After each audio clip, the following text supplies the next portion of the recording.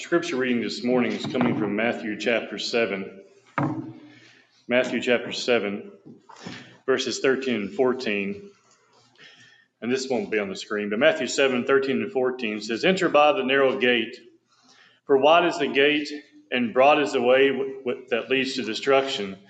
And there are many who go in by it.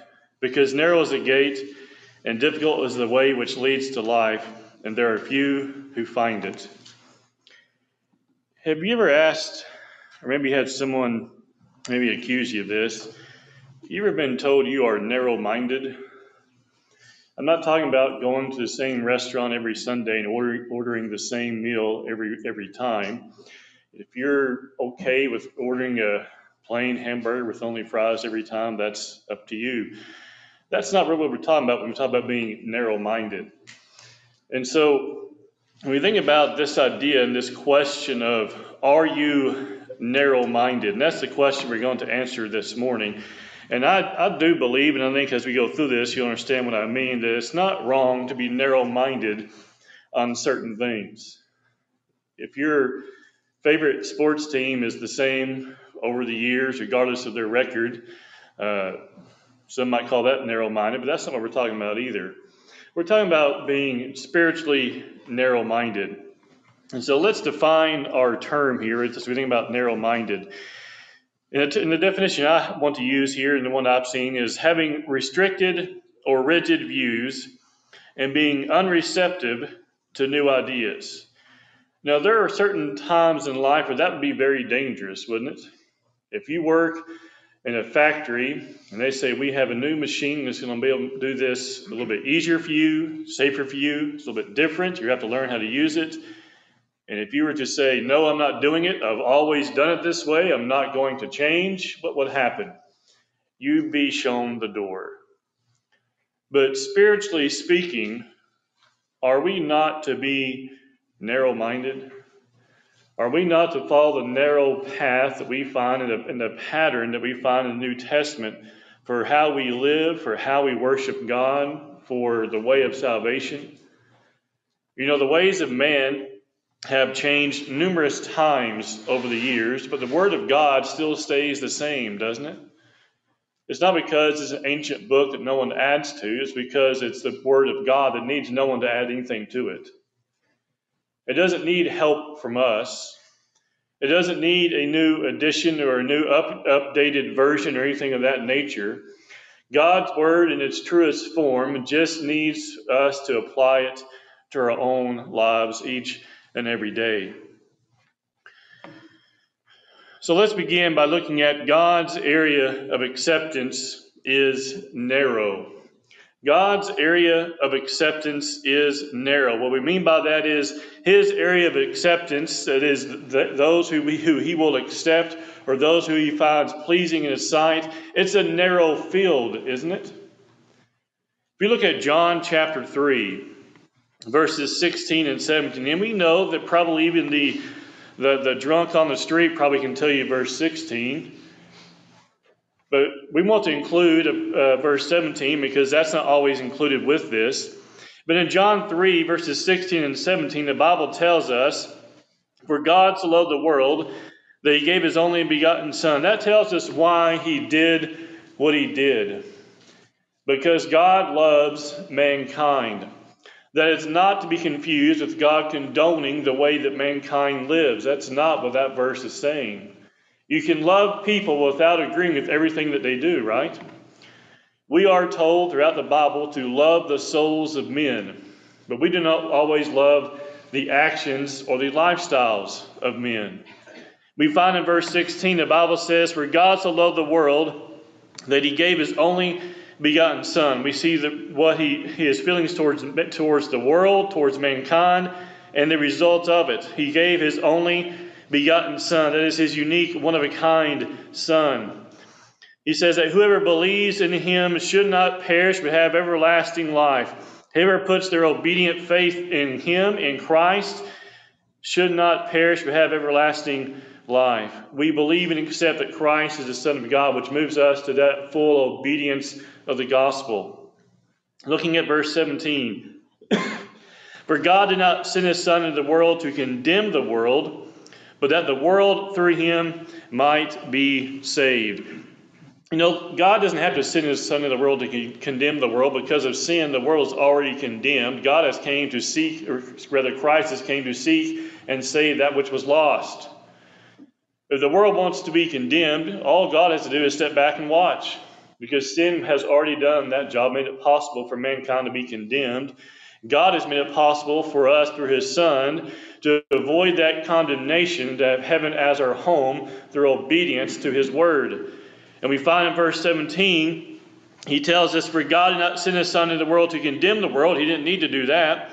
But that the world through him might be saved. If he wanted mankind to be saved, he was going to have to send his Son, and he did that. And he tells us why again in verse 16, because God so loved the world. Now we may ask, what is the narrow field of acceptance?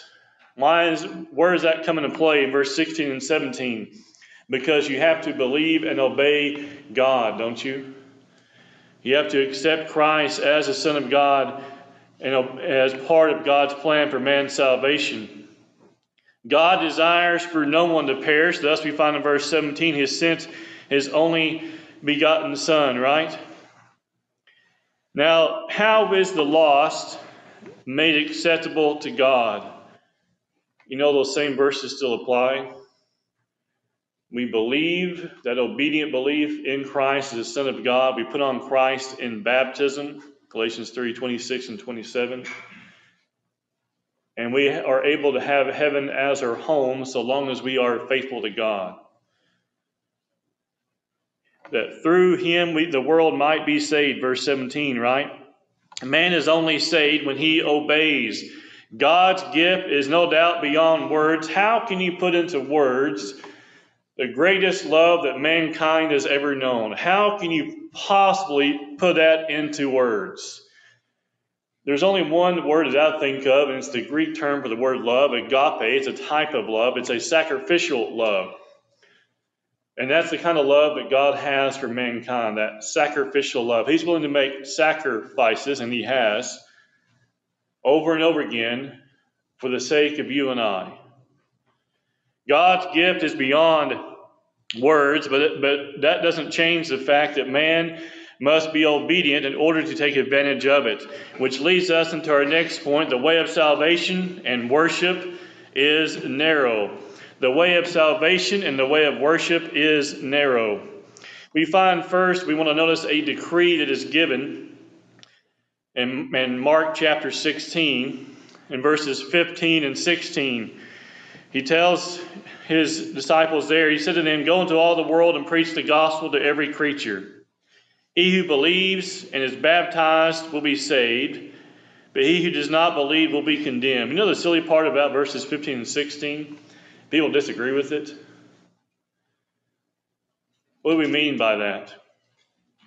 They will tell us, when we look at verse 16, that he who believes and is baptized will be saved, but he does not believe will be condemned. That tells us, they say, that baptism isn't part of God's plan. Why do you need step 3 if you don't do step 2? Right? Why do you need to mention baptism if they don't even believe? Why would you mention the very next step? And by the way, if you don't do this either, you still won't be saved. That'd be silly, wouldn't it? Why would you mention the next step if the first one isn't met? Go into all the world and preach the gospel to every creature. What is it that saves mankind? What is it mankind is to believe in and obey? It's there in verse 15, isn't it? The gospel. The gospel. You know, the gospel, when it's truly the gospel, is free from the ideas and the theories and the teachings and the traditions of man. The gospel doesn't contain tradition. It contains teachings of God. Go into all the world and preach the gospel. That's the only thing that saves. That's the only thing they are to preach. To every creature, that is literally every single person, here, there, and everywhere. He who believes and is baptized will be saved. The person who believes the gospel includes the plan of salvation, doesn't it? Yes. The gospel tells you you need to hear, you need to believe, you need to repent, you need to confess, and yes, you need to be baptized. That's all included in the gospel. We know that from Acts chapter 2.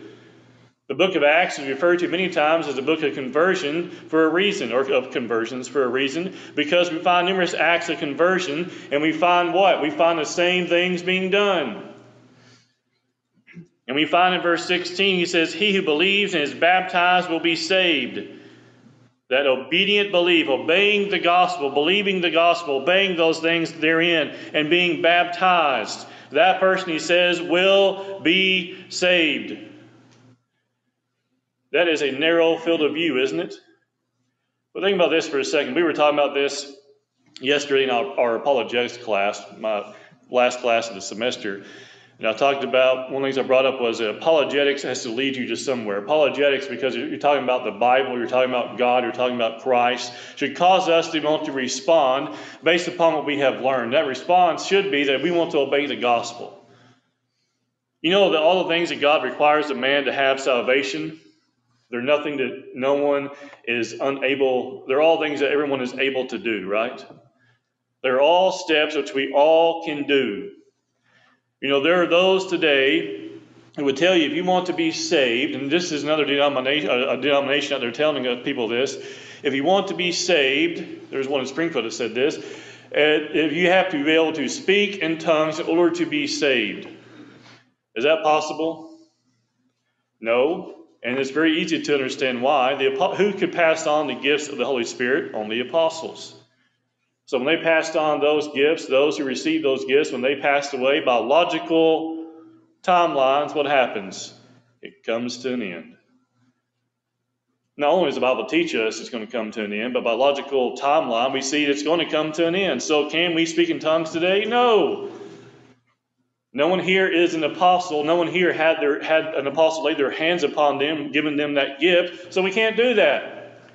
They have given men an impossible task in order to obtain salvation. Can we kneel at a so-called mourner's bench to pray, and then when we pray enough, whenever that time comes, we rise up and we are now saved? As yet another denomination, another man-made group tells people, how would you know when to get up?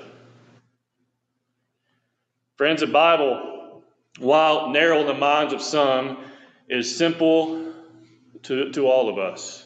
Hear, believe, repent, confess, be baptized.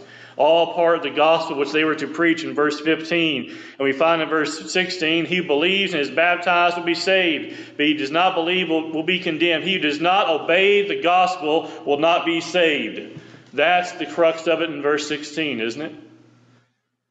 A narrow field, but God sets the terms, doesn't he? Only by being in Christ can we be saved. Look at Matthew chapter 22 and verse 8. Matthew 22 and verse 8, we know this as the parable of the wedding feast, right? Looking at verse 8, and we're not going to look at all this, but Matthew 22 verse 8. Then he said to his servants, the wedding is ready, but those who were invited were not worthy. Therefore go into the highways, and as many as you find, invite to the wedding. Doesn't that tell us that everyone has a chance, has the ability to obey the gospel? That's one of the ways I think about it. Everybody can come and hear the gospel. Verse 10, so those servants went out into the highways and gathered together all whom they found, both bad and good, and the wedding hall was filled with guests. When could they enter into the wedding hall? We're going to find a moment when they put on the right garment, right? When does the Christian put on Christ? Galatians 3, verse 26 and 27 tells us, as many were baptized into Christ have put on Christ, verse 27, right? So we put on Christ, we put on that garment that places us in the body of Christ, that's being represented here, and we obey the gospel. So the good and bad must have been those, reference really to those who have made themselves, have done what was necessary to enter the hall, the wedding feast, or wedding hall, and the hall was filled with guests, verse 10. But when the king came in to see the guests, he saw a man there who did not have on a wedding garment. So he said to him, friend, how did you come in here without a wedding garment? He was speechless. What does that mean in verse 12? He didn't belong. Now, does anyone sneak into the Lord's church? No. But the point is clear, isn't it?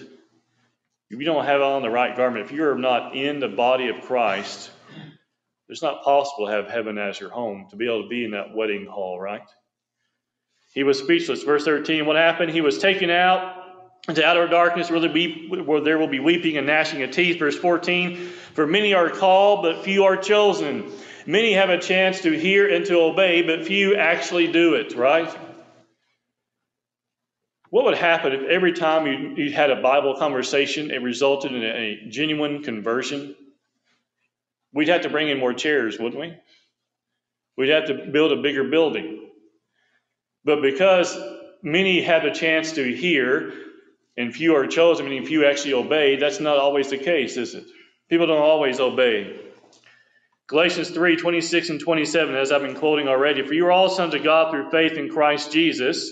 For as many of you as are baptized into Christ have put on Christ. Some friends like to read verse 26 and stop there, but faith alone is not taught anywhere in the Scriptures, no matter what verse you want to leave out. Verse 27 tells us who is in Christ, those who are baptized into Christ. It's not just faith in verse 26, but as part of God's plan for man's salvation, we have to have faith, that obedient faith, and we have to be baptized, washing away our sins, Acts 2, verse 37 and 38. And we put on Christ when we do that, not before. Look with me at Matthew chapter 22. Matthew 22, as we think about this narrow field of salvation, right, this narrow view, look at Matthew 22, beginning in verse 1. Then the scribes and Pharisees who were from Jerusalem came to Jesus, saying, why do your disciples transgress the tradition of the elders, for they do not wash their hands when they eat bread? Now, first of all, verse 2, what is it they're being told they're transgressing? Tradition. Tradition.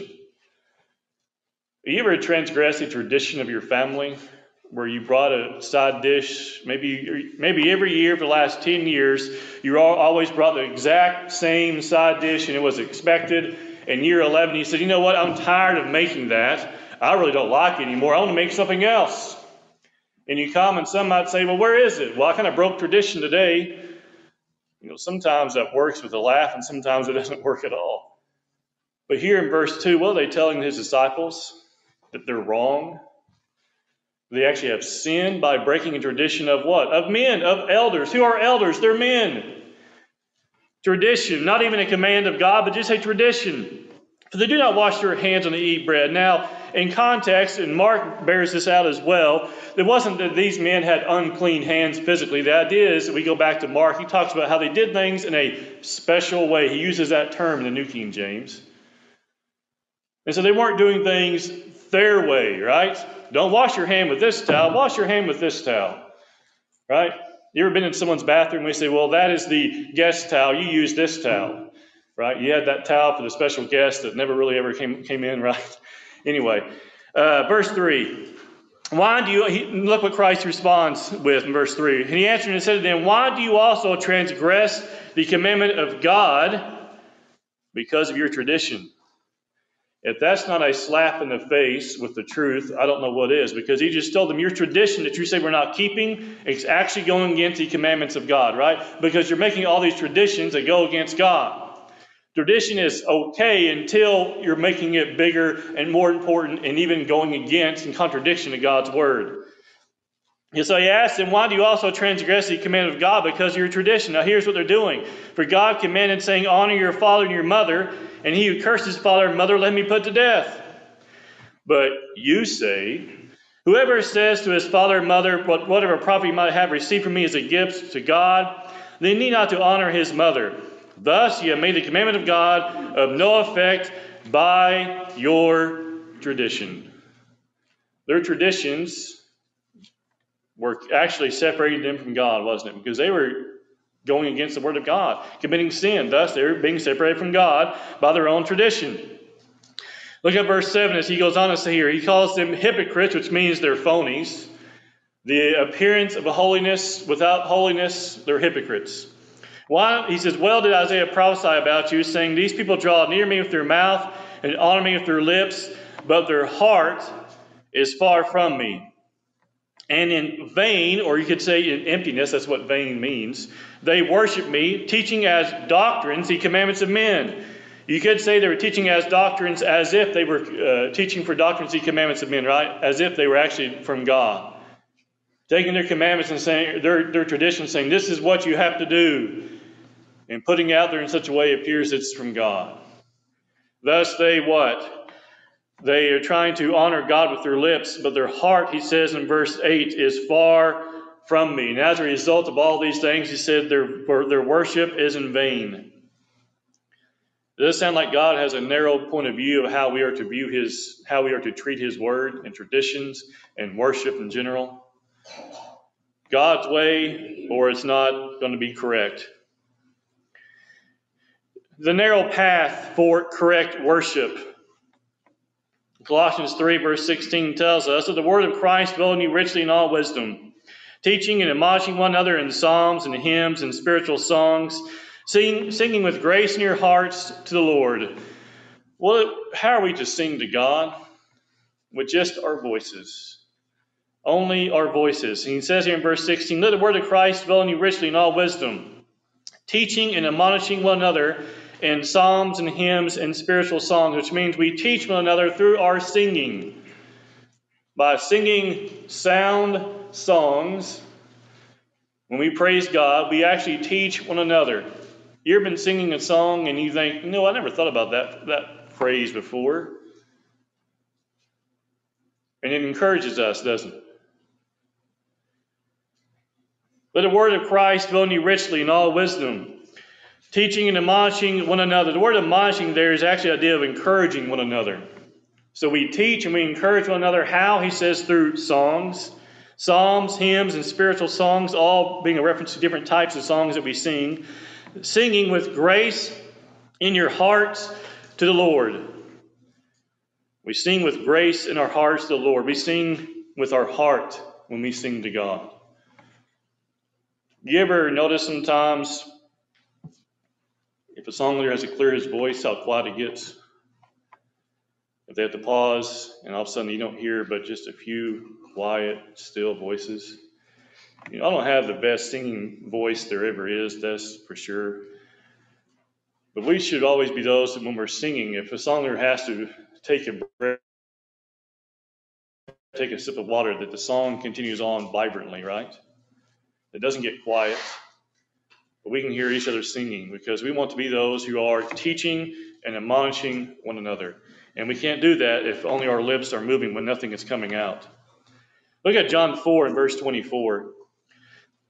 John 4 and verse 24 reminds us how we are to worship God.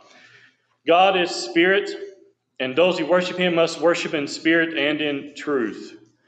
Spirit and truth in verse 24 is a reference to our attitude and then how we worship God. That is in accordance to his word. We have the right attitude when we come to worship God, and we worship him in a way that we find within God's word, right?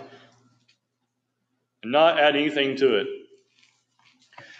We think about this as we continue on. It wasn't my intention to try to get into any of these super deeply, and so we're not going to. But I want us to move on looking at the solution to sin is a narrow path. You think about that, the solution to sin, there's only one way to take care of it, isn't it? There's only one solution. If you go to the doctor's office and you have a cold, or you have the flu, or whatever it may be, they can give you, there are several different medications they may give you, right? Some may give you something for your cough, for your running nose. Some may give you something for your fever, for your aches and pains. And they may prescribe something they all may prescribe things for the same symptoms, but they all may prescribe something different, right? Over here, you may get something penicillin. Over here, you may get something penicillin, right? It could be a different medication for the same symptoms. We know in the Bible, the problem is the same and the cure is the same as well. God prescribes the same cure for the problem that's plagued mankind since really the beginning of time, right? The cure has stayed the same. In Luke chapter 13, beginning in verse 1 and going through verse 5, here the Bible says, there were present in that season some who had told him about the Galileans, whose blood Pilate mingled with their sacrifices. Jesus answered and said to them, do you suppose that these Galileans were worse sinners than all other Galileans because they suffered such things? He's talking about those who suffered because of their faith, right? And those who suffered because of just ruthlessness and persecution. And he says in verse 2, he says, do you suppose that these Galileans were worse sinners than all other Galileans? You think they were worse than everybody else? No. He says, I tell you no, but unless you repent, you all likewise perish, right? Now the Galileans here were those who were being, they're being killed obviously by Pilate. He says, had Pilate mingled with their sacrifices. Look at verse 4. Or those 18 on whom the tower in Siloam fell and killed them. Do you think they were worse sinners than all other men who dwelt in Jerusalem? Do you think they were worse than everybody else? See, a sinner in the eyes of God is a sinner. We have those things which are grotesque, no doubt, sometimes, but sin, no matter what sin it is, will separate man from God. He says in verse 4, do you think they were worse sinners than all other men who dwelt in Jerusalem? He says, I tell you, no, but unless you repent, you will all likewise perish. They were what? In sin when they died because of sin. And what happens, we find in verse 5, he says, you're going to perish just like them if you do not repent. Just like them. What do we need to do? We need to repent of our sins, don't we? Either truly repent and be forgiven or perish. There are narrow steps of repentance. You look at Matthew chapter 3, looking at verses 7 and 8. He says, when he saw many of the Pharisees and Sadducees coming to his baptism, this is John the baptizer, he said to them, brood of vipers, who warned you to flee from the wrath to come? Therefore bear fruits worthy of repentance. Now they were coming to him really to question him and just give him a hard time in general. And thus, when John sees them there in verse 7, he welcomes them as brood of vipers, which, because we know, as we know in verse 7, it's the Pharisees and Sadducees, they rarely came with a genuine and pure heart and honest intentions, did they? In fact, in Matthew 19, when Christ is talking about marriage, divorce, and remarriage, the whole section begins with they came to him testing him. In verse 7, you think the Pharisees and Sadducees came to John testing him? It doesn't say that, but by the comments and things that are said, it seems John understood that perfectly. Thus, he calls them brood of vipers. That is dangerous people, really. That's how I look at it. He says, who warned you to flee from the wrath to come? Therefore, bear fruits worthy of repentance. What are fruits worthy of repentance? Fruits is a reference to our actions, and those fruits are to be showing what? Acts that are worthy of your repentance. It means you show by your actions that you have repented. There in verse 8, right? Therefore bear fruits, show your action by your actions. You have what? That you have repented. Bear fruits worthy of repentance, turning from your ways. Look at Acts chapter 8. In Acts chapter 8. Now in Acts chapter 8, you have a man who was formerly known as Simon the sorcerer. Back in verse 13 of Acts chapter 8, he was actually converted. He was no longer a heathen, we might say. He was baptized, and he was following along with them as they were preaching and teaching, seeing the things they were doing, and he was astonished. He was a new convert, Acts chapter 8. Look at verse 18. And when Simon saw that through the laying on of the apostles' hands the Holy Spirit was given, he offered them money, saying, give me this power also, that anyone on whom I lay hands may receive the Holy Spirit. There's the sin right there, isn't it? Now some would say, well, he's a new convert. He's okay. Look at verse 20. But Peter said to him, your money perish with you. I mean, you can die with that money, right? Because you thought the gift of God could be purchased with money. You have neither part nor portion in this matter, for your heart is not right in the sight of God. Repent, therefore, of your wickedness, and pray God that perhaps the thought of your heart may be forgiven you. He was a new convert who already needed to do what? What we call a second law of pardon, right? Confess, repent, and pray. And we find in verse 22, he says, repent, therefore, of your wickedness, and pray God that perhaps the thought of your heart may be forgiven you. You'll find in verse 23, he asked Peter to pray for him, doesn't he? Now, you back up for just a moment. There are some today who will tell you that the Christian is never told to repent. What is Simon in Acts chapter 8? following verse 13. He's a Christian. He obeyed in verse 13. What's he told to do in verse 22? Repent. Repent, why? Because he wanted to buy the gift of the Holy Spirit.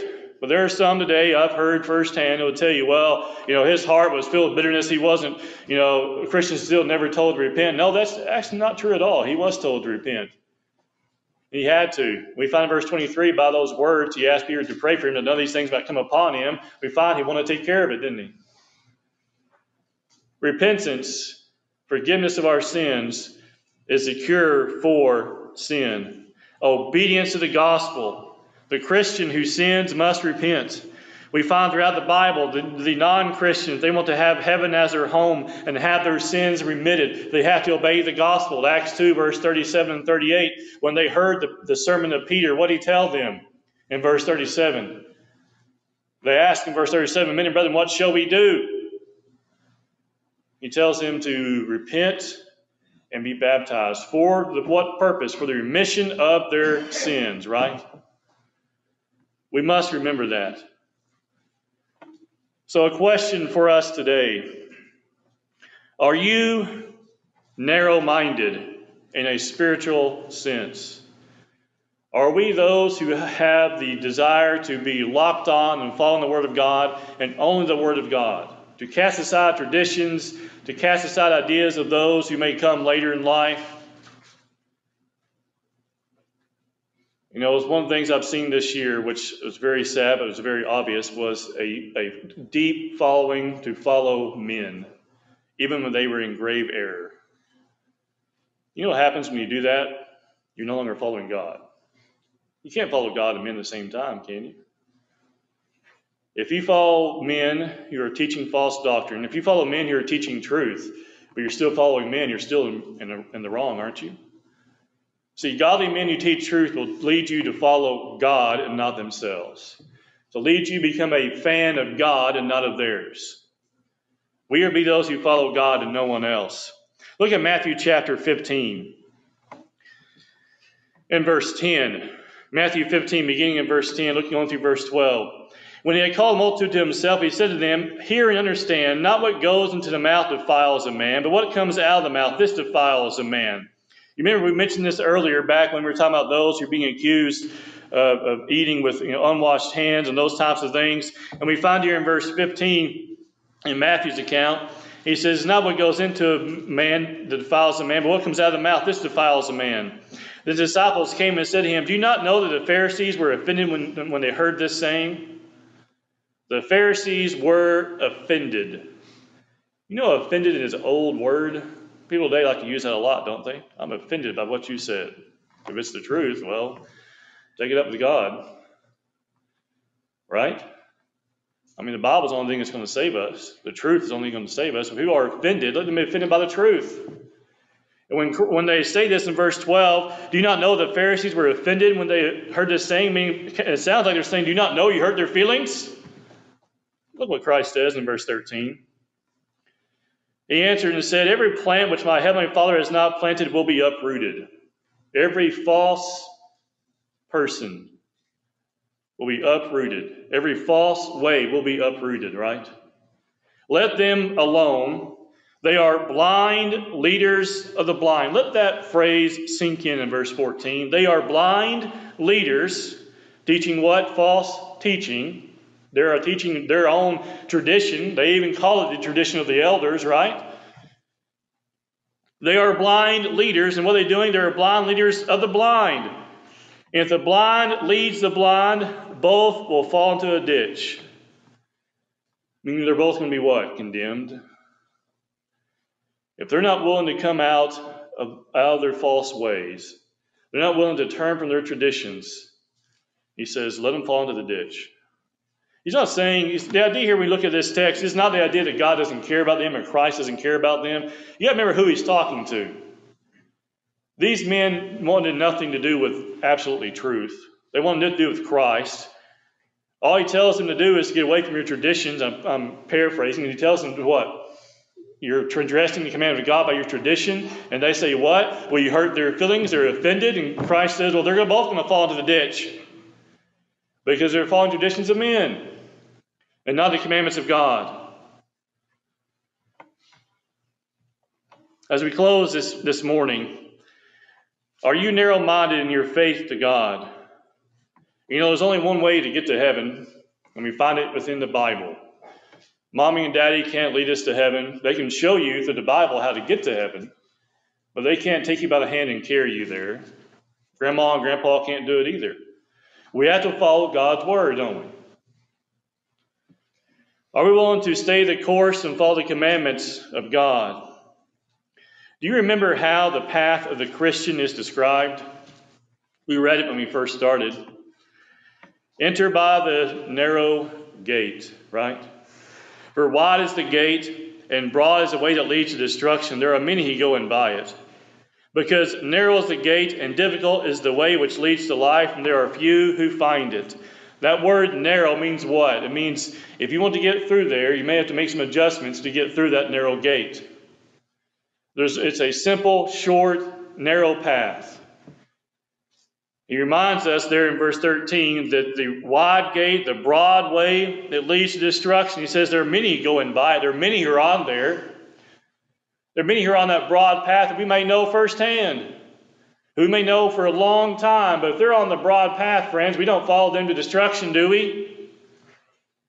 No, we get on the narrow path. If we deviate from the narrow path and find ourselves meandering over to that broad, easy path, friend, we better realize that we are on the wrong way. You look at verse 14. Narrow is the gate, and difficult is the way which leads to life, and there are few who find it. You know, I'm reminded of what Christ also tells us in the gospel accounts when he tells us to come unto him, all you who labor and are heavy laden, I will give you rest. For my yoke is easy and my burden is light. That's quite the statement to say that his yoke is easy and his burden is light. Because what was Christ's yoke and his burden, so to speak? To follow and do God's will upon the earth, and to die on the cross for all mankind, and rise again. And that was his easy yoke and easy burden?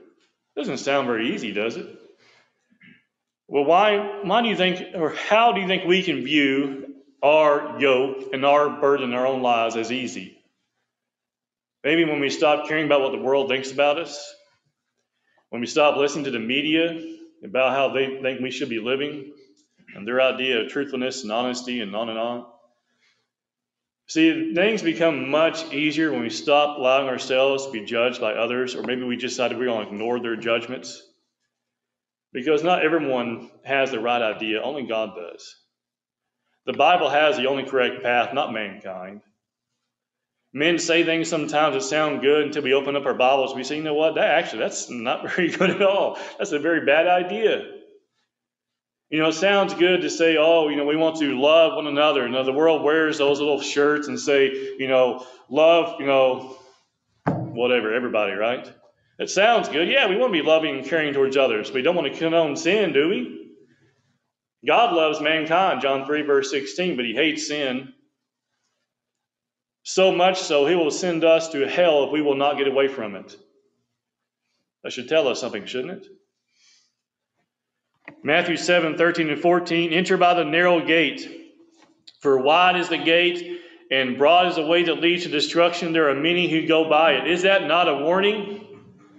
We have a direction, a command, enter by the narrow gate. The warning is what? Wide is the gate, and broad is the way that leads to destruction. There are many going by it. There's your warning. Go here, don't go here. Because narrow is the gate, and difficult is the way which leads to life.